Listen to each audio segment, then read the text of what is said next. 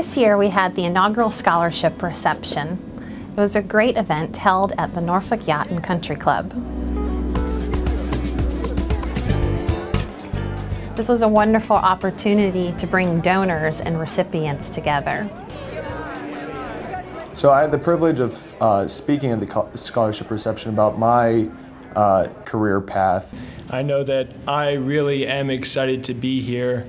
I think even more so, I could say that I'm excited to be a fourth-year medical student here at EVMS.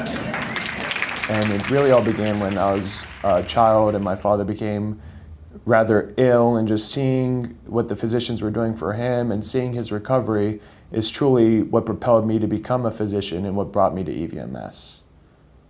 I'm so grateful to know that I have found the perfect way to help people. I've realized that I can harness the frustration with regards to my childhood experiences and direct it into something positive, to be like the man who took care of my father as I was a kid. My instincts have driven me towards this life's ambition.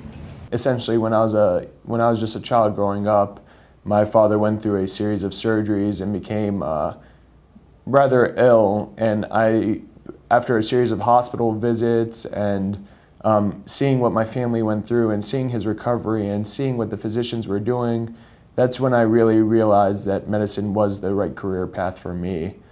We also got the opportunity to see donors interact with alumni, with recipients, with faculty, community faculty.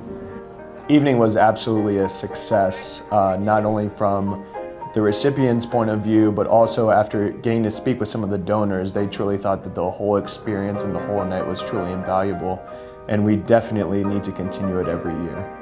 We're already starting to plan next year, and we look forward to having more people attend, and we also look forward to ensuring that additional scholarship funds can be raised.